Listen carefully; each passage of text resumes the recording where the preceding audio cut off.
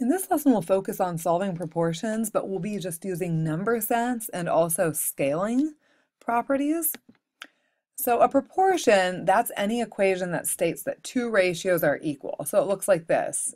Ratio of A to B equals C to D. So basically two fractions are equivalent to each other.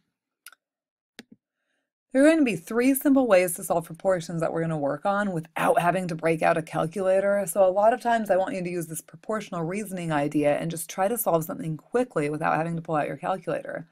So the first way is to find the scale factor left to right or right to left, and then multiply or divide by that number that you find to scale it. That's like what you've been doing for years since you were finding equivalent fractions. Two, you could scale top to bottom or bottom to top. A lot of people don't think to do this, and sometimes it's the easiest way to solve it. Three, I like this one a lot. You can simplify one of your fractions first and then scale. So let's look at some example problems. You are going to try to solve for the unknown variable, and you're trying to come up with an efficient method that doesn't require a calculator. So I kind of want you to try these on your own, but then I want you to pay attention to what method I use and see if you use the same method or something different. Okay, so in problem A, it says 3 over 5 equals x over 20. This one has a really nice scaling factor from left to right because 5 times 4 equals 20. So we can just use that scaling factor up here, 3 times 4 equals 12, and we know that x equals 12. Right, the second problem B, it says 23 over 46 equals 20 over x. Well, if you try to go left to right here, 23 to 20, that scaling factor is not very pretty. 20 23rds, kind of eh. But if we try to go top to bottom, to get from 23 to 46, all we have to do is multiply by 2. That's a nice convenient number.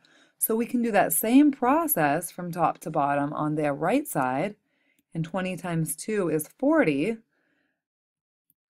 So x equals 40. And you may have come up with a different way too, but I hope you see that that's quite an efficient method. All right, let's look at two more. So this one says 8 over 12 equals x over 30. So if I'm dealing with this, and I try to go left to right, that's not a pretty whole number. Top to bottom, not too pretty of a whole number, so I'm going to try another strategy. I'm going to take 8/12 and I'm going to reduce it. Well, 8/12, I know that equals 2/3. So really, I'm saying 2/3 equals what out of 30? And now that I've reduced 8/12, I have a really nice scaling factor. 3 times 10 is 30. So 2 times 10 is 20. So in this case, x equals 20.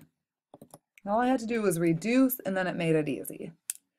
And then D. Okay, x over 21 equals 9 over 27. I've got a couple methods here. I could reduce. I'm going to try this dividing thing. I look from 27 to 9. All I have to do is divide by 3. So I'm going to do the same thing here. From 21 to x, I can also just divide by 3. So x equals 7. I like that one, and I also like just reducing 9/27 to 1/3 and then saying 1/3 equals what over 21. You can multiply by 7 this way, so multiply by 7. You're going to still get 7. Both of these are really good methods to solve this problem.